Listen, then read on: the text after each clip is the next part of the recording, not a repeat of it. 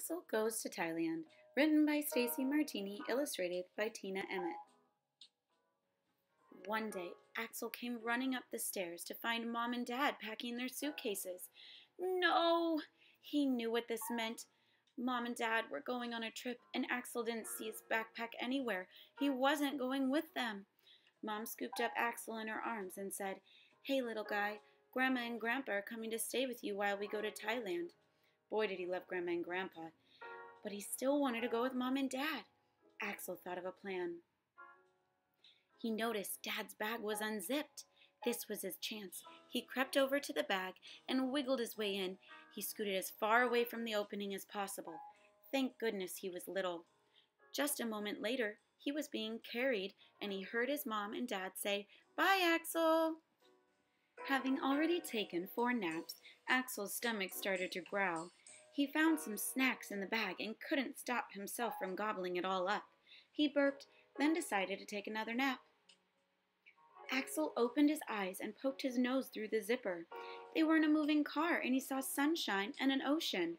He got so excited he couldn't stop wiggling. All of a sudden, Dad looked down and saw him. Uh-oh, busted. Dad pulled him out of the bag and held him.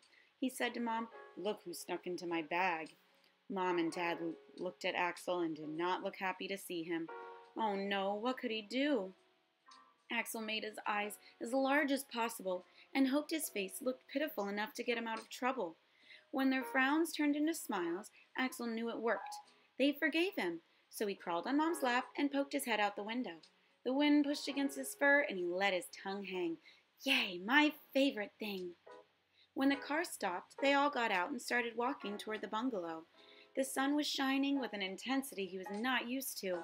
Suddenly, a little black kitten walked over and introduced himself. "Hi there, my name is Toby. What's yours?" Axel couldn't stop himself from wiggling. "Hi, I'm Axel." Toby asked, "Do you like adventures?" "Yes, adventures are my favorite," Axel exclaimed. "We will go on an adventure later then," Toby said.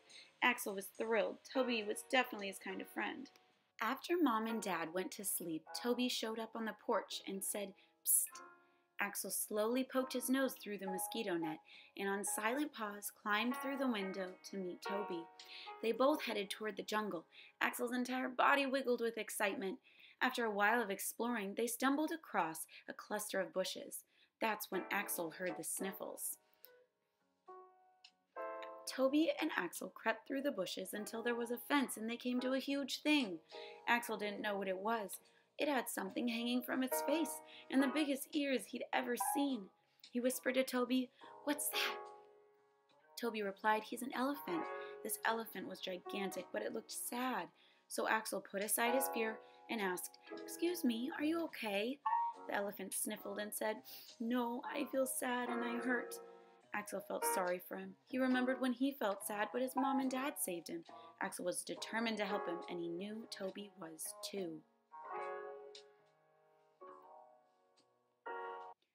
Toby asked, "What's your name?" then introduced himself and Axel. "You can call me Freddie." Axel asked, "Why do you feel sad?" He took a big sniffle and replied, "They separated me from my mom when I was a calf, and the people who took me aren't nice. My back hurts from carrying people, and they chained my foot to this post." Axel's furry jaw dropped. Why would anyone ride a wild animal? Axel knew he had to do something. He said, "We're going to help you, Freddie." "There's nothing you can do." Freddie closed his eyes. Axel knew there was always something he could do. The locked shackle around Freddie's foot had a keyhole. He knew he needed to find the key to free him. He searched the area and then spotted a key hanging in the distance. After he snuck over to it, he used all of his strength to get the key ring off the hook. Success! Axel trotted back over to Freddie and Toby. Then he slid the key in the hole and turned his head. He heard a "Yes, he got the shackle off." Freddie said, "Thank you, that feels much better, but how do I get past the fence?" Toby piped in and said, "I got this one." The nimble cat climbed on top of the fence and opened the latch with his paw. The gate swung open. Freddie's eyes filled with hope, and he walked as quietly as possible through the opening. Toby and Axel whispered, "Follow us." As they trekked through the jungle, they saw snakes and monkeys, and soon they arrived at Mom and Dad's bungalow. Axel nudged their hands and licked their faces. When they opened their eyes, he led them to the door. Mom and Dad stepped outside and their eyes widened. Axel showed them the scrapes from the shackles on Freddie's leg. Axel reassured Freddie that it was safe. Mom stepped forward and asked if she could gently touch him. Freddie reached his trunk out, so she slowly rested her hand on his skin for comfort.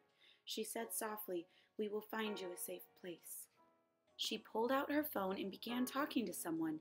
After she hung up, she said, "Hide behind the bungalow for tonight, and we will take you to a safe place in the morning. It is an ethical rehabilitation sanctuary for elephants. I know the place. It's not like the others. It will be okay." Early in the morning, Axel opened his eyes and noticed Freddie was wide awake. He had slept with Freddie last night so he wouldn't be afraid. Mom and Dad came out and said, "Okay guys, you need to quietly follow us." Axel, Toby, and Freddie all followed Mom and Dad. They came to a large truck that had food in the back. Mom said to Freddie, "We are going to ride with you to the sanctuary, okay? You will be in the back, we will be in the front." Freddie was skeptical, so Axel reassured his new friend, "It's safe, Freddie. We are all going with you. I will ride in the back." Freddie smiled and used his big trunk to scoop him up for a hug. After riding in the truck for a while, they stopped and got out. There were fields and trees for miles. There were a couple elephants throwing mud on themselves and other elephants bathing in a pond. Axel looked at Freddie and saw a big smile on his face. He asked Axel, "Is this a dream?" Axel was happy to tell him, "Nope, it's not a dream. This is your new home, Freddie. No one will hurt you here." Then Freddie wrapped his trunk around Axel for another hug and said, "Thank you."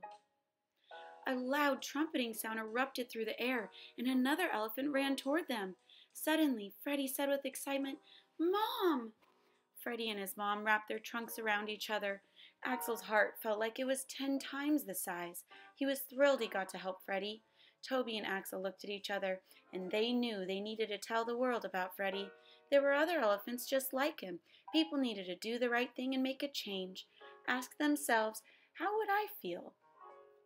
It didn't matter they were only 8 inches tall. They could make a difference together. This fictional story was inspired by the writer's experience in Thailand. Mom and Dad are based off of herself and her husband. Their adventurous little dog plays Axel. Toby is based off of a kitten they met in Thailand, and Freddie is based off of the many elephants used for riding. Please ask yourselves how you would feel if you were in the animal's place before attending shows and petting zoos. This story teaches empathy and kindness for all beings. Thank you for listening.